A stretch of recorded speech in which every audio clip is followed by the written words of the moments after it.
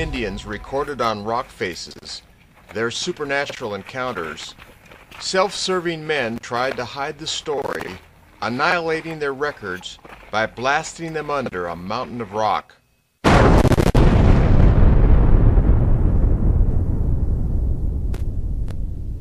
But as we shall see, the Holocom story would not lay dormant under the debris of men's devices. The story has been recovered, and the truth, for our benefit, has been restored by Jeff Woolwine's incredible investigation and patient observations. But even more importantly, and more impressively, we shall see that these strange sightings long ago recorded on rock are still being seen to this day here on South Mountain.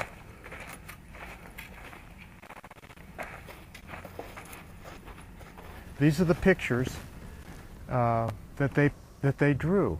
They drew on rocks. They didn't have cameras.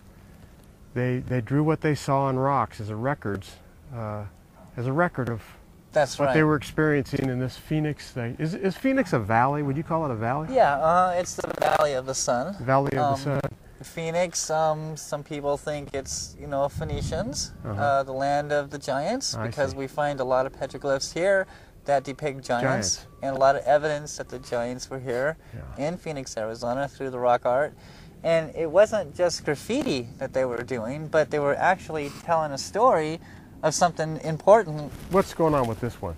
Here we find what looks like a lizard guy, because we have a tail here, and we have his legs, and you can see that he's in the appeasement pose, much like what us sky watchers do. We look up and we're like, hey, what are you? Come and see us. And here is a depiction of what looks like a worm or a creature, okay? And this is the type of stuff that we're looking for here in the Valley of the Sun.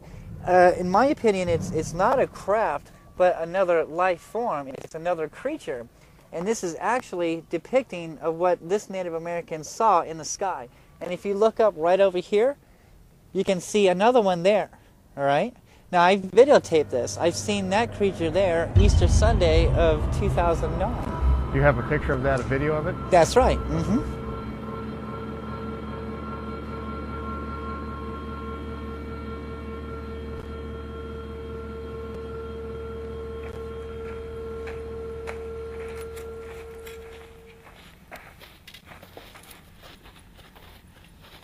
This is an amazing rock here. Why don't you explain this one to us? Here we have on this panel many spirals, and here's one representing it as it's going down, which means that the doorway for the spirits is in the ground here. We have another spiral, seems to be representing it's going up. So not only do we have a doorway on the ground, but we also have a doorway in the sky. We have a coyote, or a deer, if you will, and he's looking up at what we might think is a spiritual being, okay? We have this worm here. What we're looking at is actually photographs of what these creatures look like. I've seen these worms in the sky here. Over here, we have a bow tie, and some of the petroglyphs here, these bow ties actually grow legs and arms and a head. And this is representing a spirit being, a UFO, if you will. On top here, you'll see that this is oriented on top, in the sky. This is one of these serpent creatures that I filmed many times here in Phoenix, Arizona, and it's up high, or it's as to say that it's been seen in the sky here. He's a very powerful entity. This is one of my favorite panels here.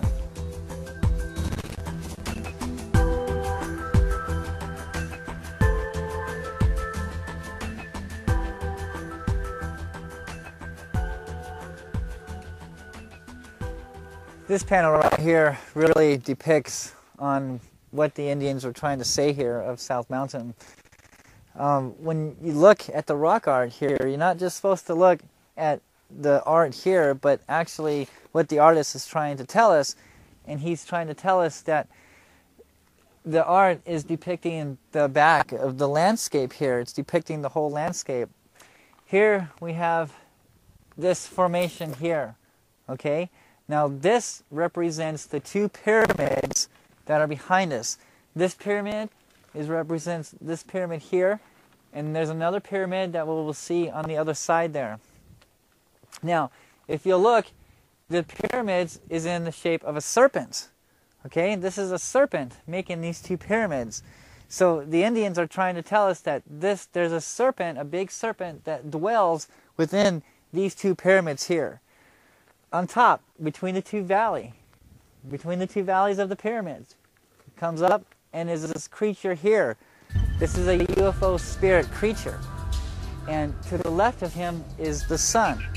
So when the sun is in the right position, it opens up the two doorways of the pyramids for these spirit beings. You know, Jeff, words form pictures in people's minds. And when it comes to the word spirit, people have no idea what to do with a mind picture for the word spirit. And so I think for most people, I think it's fair to say that most people think of something in the air just flying through the air, but which has no form. But as we look at these things, and as I look at some of the film you've shot, what these Indians called spirits actually had form. They could see them with their eyes. That's right. They were really strange looking things. That's right. And I'm glad you've done this work over the last 5 years, learning to understand what this rock art was all about in relationship to what you've seen here in this Phoenix Valley. It is remarkable. There is a spiritual world that actually has form. That's correct. And these Indians and the people that lived here were actually experiencing these forms as they looked in the sky, and that's why they wrote them down here on these rocks. While we were filming this segment, we inadvertently captured on film a spirit anomaly. Watch carefully as it appears out of nowhere and rapidly accelerates upward.